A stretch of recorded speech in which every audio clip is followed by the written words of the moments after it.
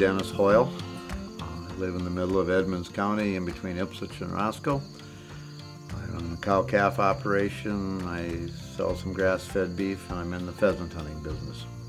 Well, this farm started with my grandfather and my great-grandmother in 1910. My father lived here all his life, and I've lived here all my life. We have been both grain farmers and livestock producers. Where we have the livestock, our organic matter is 5.5% or higher. Where we farmed, it's in the low to mid threes. I want to bring that back. I want to put it back the way God had it. Not necessarily all grass, although I'm not sure I would mind that. First thing we did was to no-till. Stop doing damage to the soil. Then, now we're adding cover crops, putting livestock back on the land.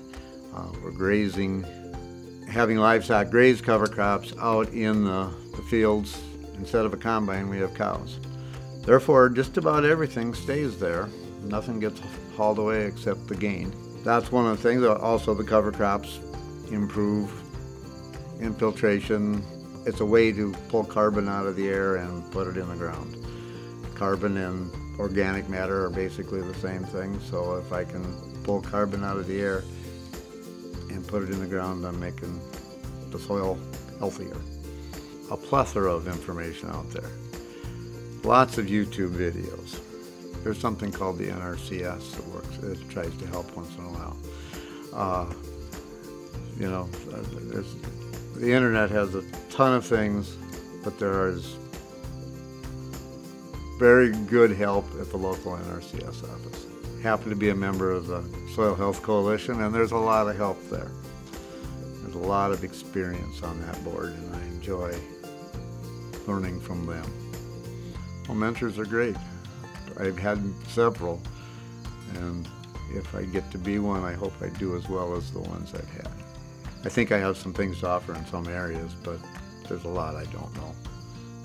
And I still don't fully grasp how much life there is underground and what it all does. I mean, the first time I heard about mycorrhizal fungi, I thought the man had lost his cabbage.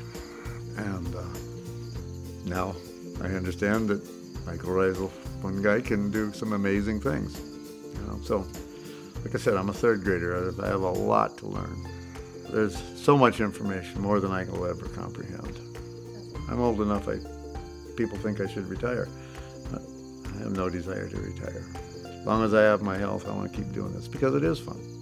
And seeing some improvements and trying to teach it to my kids. I learned a lot of what I learned from preceding generations, and I feel obligated to pass that along because there's no point in me raising my organic matter on this land if it's just going to get sold and turned into corn and beans and conventional type of farming. That wouldn't be very beneficial. Our resource concerns, things we are just beginning to realize, that our soils are degraded. I didn't know my soils were degraded.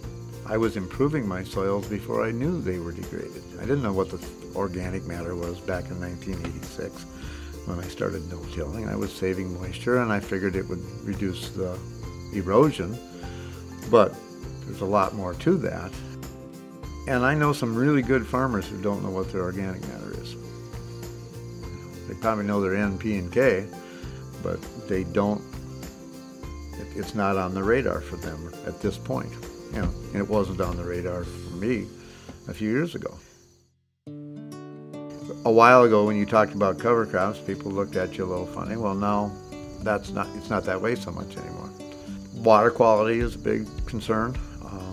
The better job we do of getting water to go into the ground instead of running off of the ground, the better the water quality will be for who's ever downstream from us. As water comes together and gets more concentrated and gets into more populated areas, it's a very big concern. Whatever we can do, even little steps. A few years ago we had major water here and we had big washouts. There was a waterfall in Edmonds County. There shouldn't be any waterfalls in Edmonds County. And had we had perfect infiltration, we'd have still had water running because it was just that the conditions were so, but it could have been a lot less. we wouldn't have to have this 1,000-acre lake out here that used to be an 80-acre slough. Locally led is a chance to give input, but also to get input. You know what I mean? To share. You know, there's some neighbor around here that's doing something that I don't know about, that I need to know about, and maybe there's something I'm doing that some neighbor should know about. Once heard John Wooden speak, and he says, "You can learn by your mistakes, but it doesn't have to be your mistakes. You can learn by other people's mistakes," and that's something that has stuck with me. I'm trying to learn by other people's mistakes. And I make a few of my own so I can help other people understand what not to do. But